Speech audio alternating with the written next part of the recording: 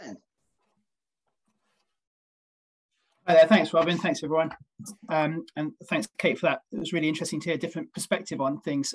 My role in cybersecurity is I'm a lawyer, so I head up the intellectual property, IT, and data protection law team at a firm called Stevens Scone, and I suspect my perspective is slightly different to everybody else's, which is why it's really interesting for me to hear what's going on for you guys in your world. For us, we approach data protection and cybersecurity from two angles. One is where innovation and the law, technology and the law intersect. So helping innovators who are developing new products, the sort of things that you have in your home or you download onto your phone, and helping them make sure those are secure in the first place. However, the sad reality is that this remains a wheels have come off problem for us. We only really get, well, a huge percentage of our inquiries come when the wheels have come off. Something's gone wrong, somebody's had a breach, somebody's had an attack, they've lost a load of money, they've lost a database, or some other source of infringement has happened. And try as we might to raise awareness about the proactive things that people can do to reduce the risks, it's a sad fact that it's still the after the event that they come to us. As well as the work that we do with businesses, we partner with Devon and Cornwall Police and the Victim of Crime Unit. So in the event that people or organisations are victims of cyber attacks and they feel they would benefit from further support, then they're directed to us. And that's often around what can you do to reduce your risks. And so great also to hear the expertise here that might be available to help people with that initiative as well. What I thought I would do briefly is go through just a few of the trends that we're seeing at the moment, both in terms of what businesses are doing, but also in terms of emerging technologies. And if I can risk it, perhaps a couple of predictions for what might happen in the future, which I know is dangerous, especially as the session's being recorded, so it doesn't come back to bite me. One of the obvious trends that we're seeing is this work from home movement, and I'm not going to go on about that at great length because the security risks of working from home are well documented. But I think one of the more interesting shifts of the working from home movement is the impact it's had on people's willingness to experiment with and use tools that they might not have used in the past. So whereas before organisations might have gone through a lengthy procurement process where you might have hoped they would do and would have checked the security of the tools they're using, now there's a much more of a tendency just to see what's out there, grab what's out there and use it. We, for example, are doing this on a Zoom call, and we could have been on Teams, we could have been on all sorts of other platforms. All those sorts of platforms have terms and conditions attached to them, which are very different from what people are used to in other communication methods. If you're communicating something sensitive, you wouldn't expect the Royal Mail to open the envelope and check what's in there before it reaches the recipient. But on platforms like this, the organisers reserve the right to record meetings and drop into meetings and listen to them to make sure the tech's working and all those sorts of things. So you've instantly got a disconnect between people's expectations of what the technology does and what they're entitled to expect from the technology and what the technology provider thinks that they should be entitled to do. And again, the old adage that you get what you pay for, people are jumping onto free tools without then checking those sorts of issues. And that's before we start talking about the security levels of those platforms, just the pure, the sensitive conversation. Maybe it's subject to non-disclosure agreements. Maybe there's sensitive confidential information. It's going to be discussed on a non-confidential platform, something which would have been unthinkable a couple of years ago, but because of people's appetites for easy online tools, something that happens every day now. I think part of that issue, again, in terms of trends, is because a lot of those tools are based overseas. And as you'll be familiar, we in the UK have some of the most robust legislation around for cybersecurity and data protection, GDPR generally, and that's not the same across all territories. A lot of the tools we're using are US-based. And from my experience of working on committees in the US, where I engage on these sorts of activities quite a lot, US business was slow to the party when it came to data security and data citizens' rights. But also culturally, there is a difference. And this is a broad sweeping statement, but generally speaking, there is more of an impetus on the individuals to look after themselves rather than for the businesses to look after the individuals in some of those territories than there might be in the UK. And I think that runs through the design, the build of those tools, and in terms then the security that those tools, remember I'm talking about free online tools that businesses are starting to use all over the place, might use. In turn, I think linked to that greater increased appetite for using these sorts of tools, we are seeing more international data transfers than ever before. Whereas back in 2018, 2019, every business was saying to their user base, we don't send your data overseas. Most of them did, but didn't realize they were doing it because of the tools they were using. Now it happens all the time, probably more so than ever. And so we've got a bizarre situation where the legislation and GDPR I'm picking on here is ramping up the obligations around data transfer overseas, but the business community is just getting on and doing it anyway, probably ignorant of the risks that they're creating by doing so. In turn, prior to the pandemic, we were seeing a trend for data minimization. So businesses trying to reduce their risk by just getting rid of data they didn't need. And that's starting to change again. And I think, again, that's partly to do with the low cost of data storage and transfer and the way these tools facilitate and encourage the use of or uploading of as much data as possible. So the trend towards data minimization, there are still some businesses doing that, but it seems to have been thrown out of the window by most. And that, of course, creates cybersecurity risks because those organizations have got more data about individuals than they might have otherwise had. Finally, on this bit of the sort of topic, I think we've seen an increase in I'm not sure this is going to catch on, but what I'm calling security washing, in the same way that businesses do greenwashing. So you've all seen those usually it's American providers that say we're GDPR compliant, to which lots of UK businesses see that as a salve to, okay, well, it must be okay, I can do what I like using this tool. And we all know on this call, I'm sure that's a nonsense, and that whether or not that business is GDPR compliant has no bearing whatsoever on how a UK business uses it. In the same way as a car can be road legal, but that doesn't mean the driver can drive it around at 40 and a 30. It's certainly the case that more education is needed for UK businesses on how they use those tools. At the moment, they're like kids in a candy shop with free online bits of kit that they can use. It's really, I think, shifted as well that this isn't in the mind of innovators as much as it was a couple of years ago. And I do think this revolution around working from home and online tools and free, readily available data analytic tools and so on is part of that. So a lot of innovators are spending a lot of time debating whether they can technically do something rather than asking whether they should be doing something. And that is something that's definitely increased, even in sectors where there's really sensitive data like healthcare, where people's hearts might be in the right place, but they're creating all sorts of vulnerabilities. So big shifts, I think, in that, and probably a big shift backwards in many ways compared to where we were 2018, 2019. So that's a little bit really about business attitudes, my experience of that. In terms of emerging technologies, there are four really that I wanted to talk about, and we can play technology talk bingo with this if you like. So the first one is blockchain. There you go. So mark that off your cards. As a lawyer, blockchain is really simple. People make a lot of fuss about blockchain and what blockchain can do and so on and so forth. But this is a great area where we are applying legislation which existed before blockchain was even a thought, but we can use that legislation. It's got enough flex in it because of the way it's built to be able to deal with those situations.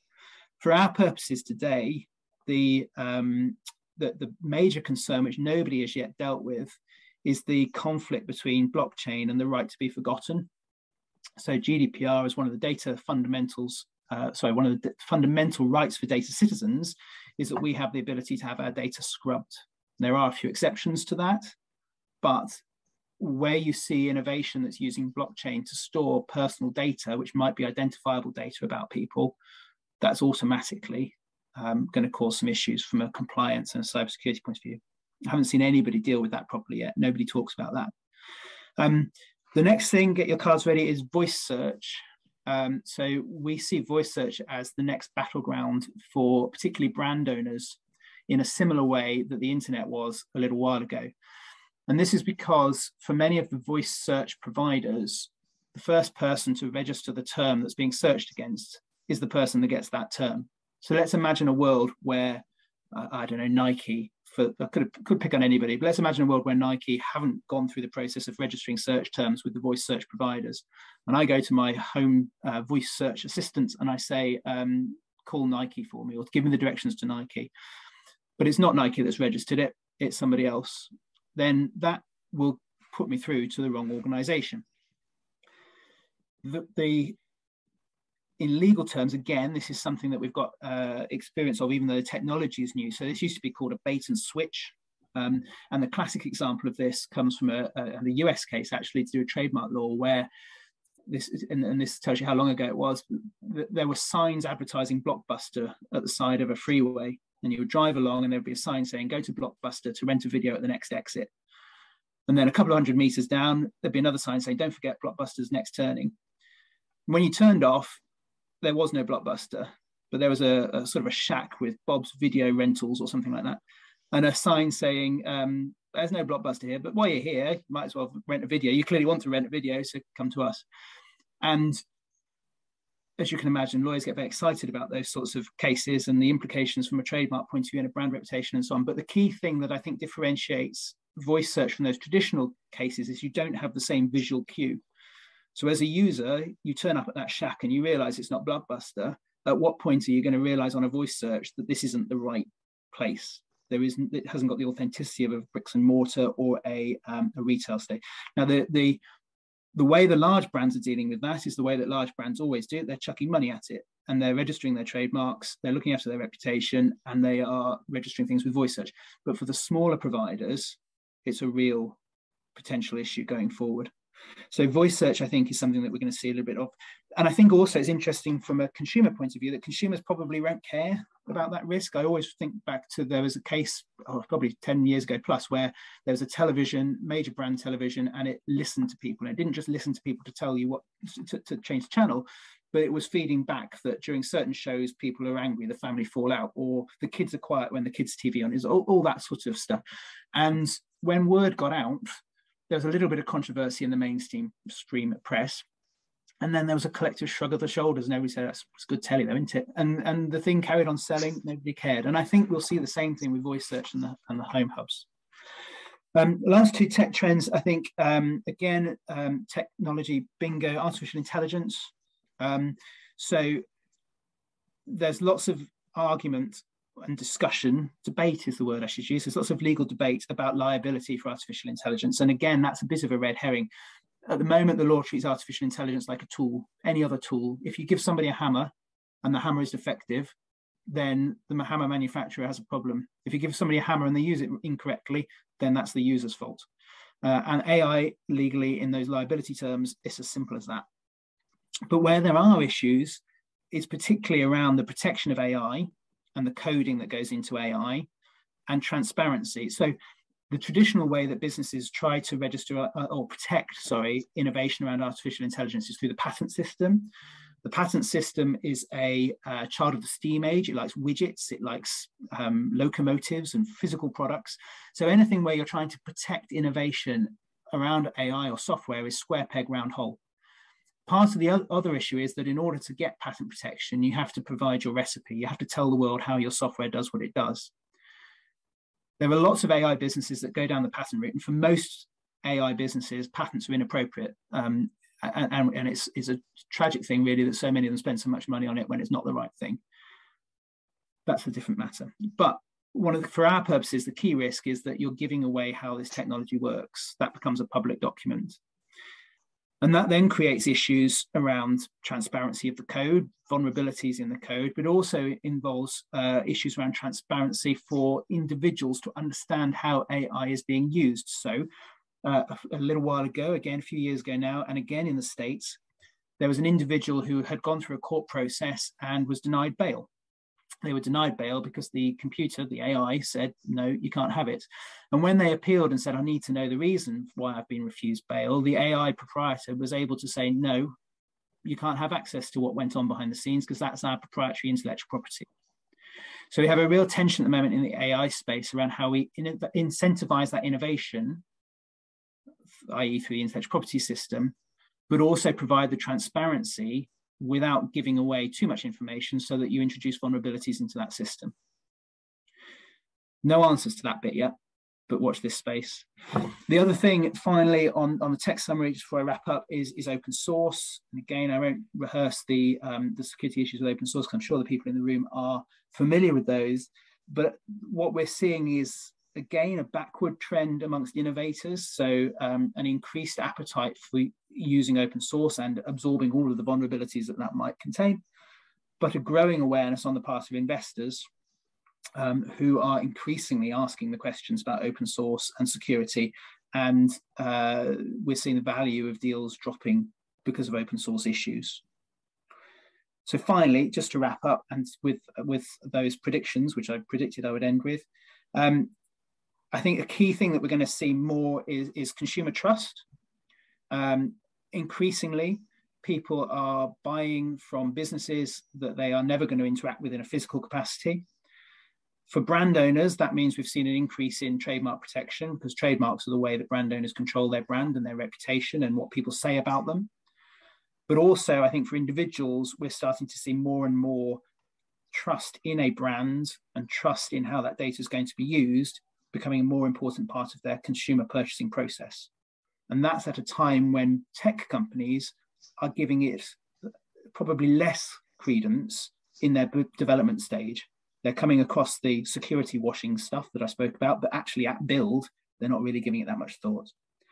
We've got a change in the top at the ICO coming. So they've made it clear that they're going to be focusing on particularly ad tech. So this is web tracking stuff and stuff that, again, voice search, what might be listening to you.